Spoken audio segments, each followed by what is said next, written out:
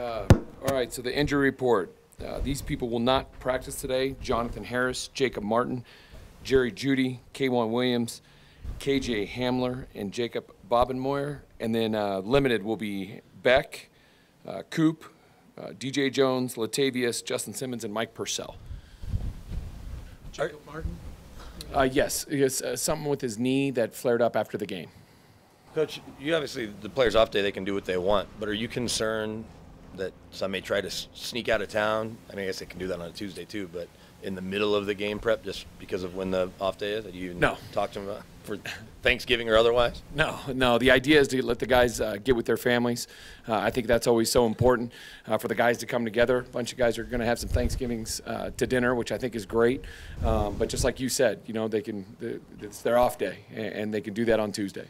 You talked the other day about touching the button to talk to Russ. I was wondering, did the nature of your conversations with him change at all during the game, given that you weren't calling plays?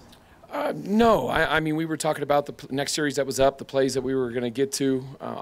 Being on the headset, hearing everything and knowing what's going to happen, and understanding the game plan, just making sure he's solidified with what we're going to be doing each series. With Bobenmoyer, is this a new injury for him, or is this just working his way all the way back from the thumb surgery? Working all the way back. We want to be sure we protect it because of the surgery and make sure that nothing bad happens as we move forward.